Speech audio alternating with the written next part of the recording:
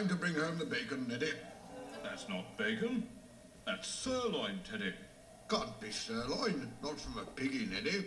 But that's sirloin, Teddy. No, it isn't, Neddy. Is Teddy. Isn't Neddy. Is Teddy. Isn't Neddy. Is Teddy. Looks like I've been playing the fool, Neddy. That's all right, Teddy. Thanks awfully, Neddy. Well, thanks a lot, Neddy. No, it doesn't matter at all. Jolly civil. No, everyone. Do the same thing. Good morning. I'd care to purchase chicken, please. Don't come here with that posh talk, you nasty stuck-up twit. I beg your pardon? A chicken, sir, certainly. Here we Thank are. you. And how much does that work out to per pound, my good fellow? Per pound, you slimy trollop. What kind of a ponce are you? I'm sorry? 4 and 6 a pound, sir. Nice and ready for roasting. I see, and I'd care to purchase some stuffing in addition, please. Use your own, you great poovy po-nagger. What? Oh, certainly, sir, some stuffing. Oh, thank you. Oh, thank you, says the great queen like a la-di-da pufter. I beg your pardon? That's all right, sir. Call again. Excuse me. What is it now, you great pillock? Well, I can't help noticing that you insult me and then you're polite to me alternately. I'm terribly sorry to hear that, sir. It's all right, doesn't really matter. Tough titty if it did, you nasty spotted prancer. Sorry, I asked for tea. Thank you very much. Well, we've had the dessert, and then... And so, the first item, the last item on our menu of fun is coffee. No, I did ask for tea. You just said coffee. No, that was just my announcement. It's just a metaphor. We come... Would you mind keeping it down, please? We come, as I said just now, to coffee. This is Ken Clean Air System, the great white hope of the British boxing world. After 3 fights and only 2 convictions, his manager believes that Ken is now ready to face the giant American, Saturn V. The great thing about Ken is that he's almost totally stupid. Every morning, he jogs the 47 miles from his 2-bedroom, 8-bathroom, 6 up, 2 down, 3 to go house in Reigate to the government's pesticide research centre at Shoreham. Nobody knows why.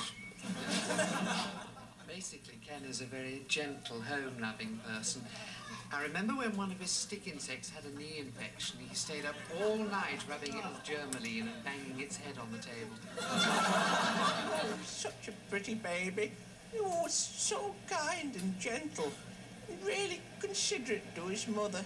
And not at all the kind of person you'd expect to pulverise their opponent into a bloody mass of flesh and raw bone, spitting teeth and fragments of gum into a ring which would become one man's hell and Ken's glory.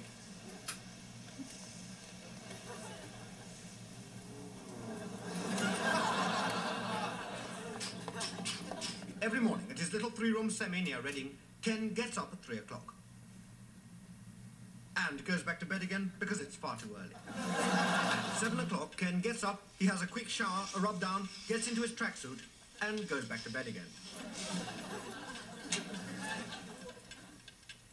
At 7:50 every morning, Ken's trainer runs the 13,000 miles from his 2-room lean-to in Bangkok and gets him up. I used to wake Ken up with a crowbar on the back of the head, but I recently found that this was too far from his brain, and I wasn't getting through to him anymore. So I now wake him up with a steel peg driven into his skull with a mallet.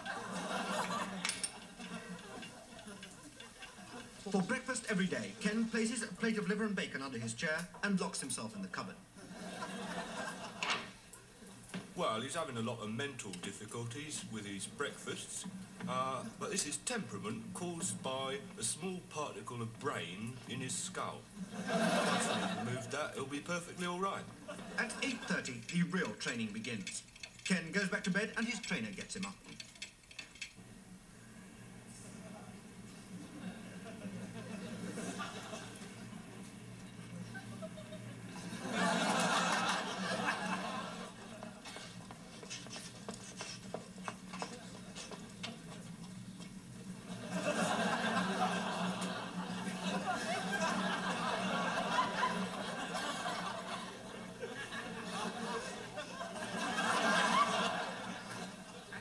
6:30 every morning, Ken arrives at what he thinks is the gym. Sometimes it's a sweet shop, sometimes it's a private house. Today, it's a hospital.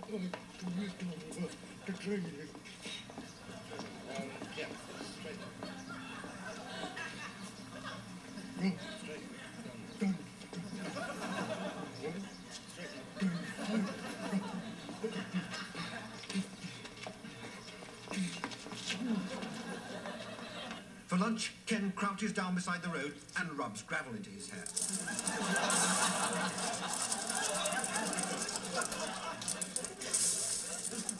But lunch doesn't take long. Ken's soon up on his feet and back to bed. And his trainer has to run the 49,000 miles from his 2-bedroom, 6-living-room treehouse in Kyoto to wake him up. Hello.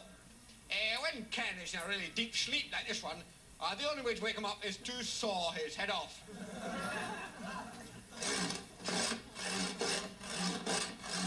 What is he like in the ring? This human dynamo, this 18-stone bantamweight battling ram. We asked his sparring partner and one-time childhood sweetheart, Maureen Spencer. Well, I think that if Ken keeps his right up, gets in with the left jab, and takes the fight to his man, well, he should go for a cut eye in the third and put Wilcox on the canvas by 6. Ken's opponent in Tuesday's fight is Petula Wilcox, the Birmingham girl who was a shorthand typist before turning pro in 1968. She's keen on knitting and likes Cliff Richard records. How does she rate her chances against Ken? Well, I'm a southpaw, and I think this will confuse him, particularly with his brain problem. My lords, ladies, and get a ball.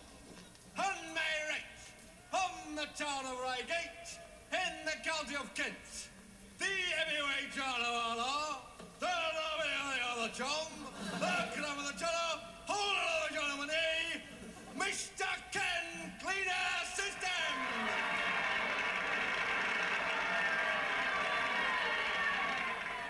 And on my left, Miss Petula Wilcox.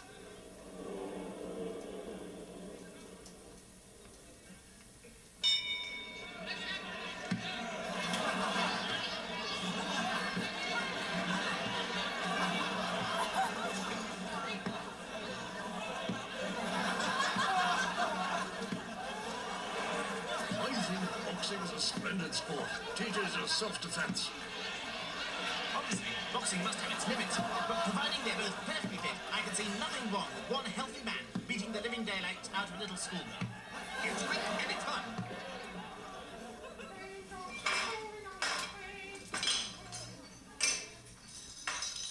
Oh, now he's gone. But he left a message. Jack, where's that note that fella left? Oh. Yeah. It says, sorry, have to catch the last bus and on the 49B to Babacombe. Oh, there you are. Hello. You've got the note. Jolly good. Well, that's all the items that we have for you this week. And what a jolly nice lot of items too, eh? Well, the same team will be back with you again next week with another menu full of items. I don't know if I shall be introducing the show next week, as I understand that my bits in this show have not been received quite as well as they might. But never mind. The damage is done. No use crying over spilled milk. I've had my chance, and I've muffed it. Anyway, there we are. I'm not really awfully good with words, you see. I'm more of a visual performer. I had a very funny, I say so myself, a very funny walk. I wish I'd been in that show. I'd have done rather well. But anyway, there we are. Show's over. And they'll all be back with you again next week. Sorry. I do beg your pardon, I don't know these. I